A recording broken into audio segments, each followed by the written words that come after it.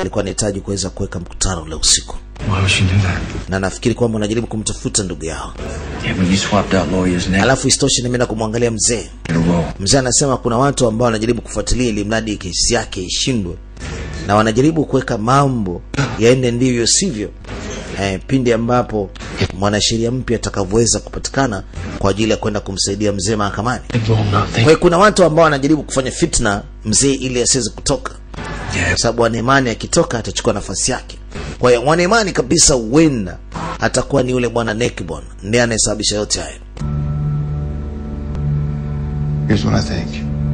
This should be good. Your defining emotion is anger. Na imani kabisa utakuwa ni mtu mwenye hasira. We're going to need to explore the source. Lakini ili tuweze kulitotoa hili unatakiwa utulie ili tuweze kujua tunalitoaje. Maana tayari sasa hivi unaonekana kwamba ni mkosaji.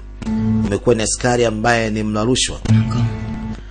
Mwisho wa siku anasema yeye hawezi kufanya chochote kama serikali imeweza kumuona yuko na makosa na kama imeonekana kwamba yeye ni mwizi basi nafanye hivyo. Kama anaonekana kwamba yeye ni mhalifu basi serikali ichukue mkondo wake, yani sheria.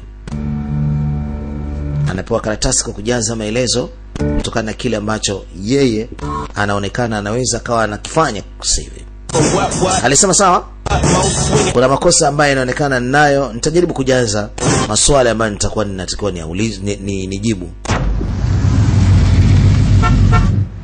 Upande wa pili jamaa anaitwa kazini. Sasa mama asubuhi na mapema anamuuliza ni akina nani hao ambao anaitwa Bazaka? Alafu anajaribu kuuliza kuhusiana na masuala ya mademu wako, sio your girls. It's just this case I'm working on. Alisema hiyo ni kesi ambayo nilikuwa najaribu kuifuatilia. Jamaa akajaribu kumuuliza mke wake, unasoma majisi zangu? Anasema ya.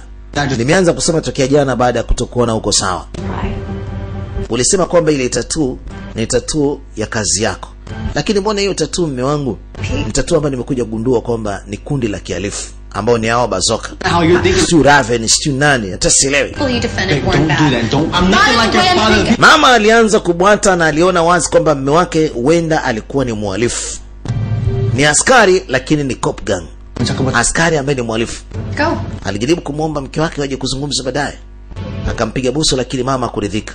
Amegundua mume wake anafuatilia ama yuko na wasichana ambao alikuwa anawafuatilia, sio imekuaje kwamba si askari muaminifu, huenda alikuwa anafanya vitu tofauti. Classification issue, gentlemen.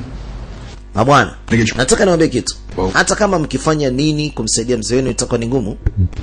Imagination is a hell of a thing. Huyu ni afande ambaye anamkalia koni ule mzee asije toka. Na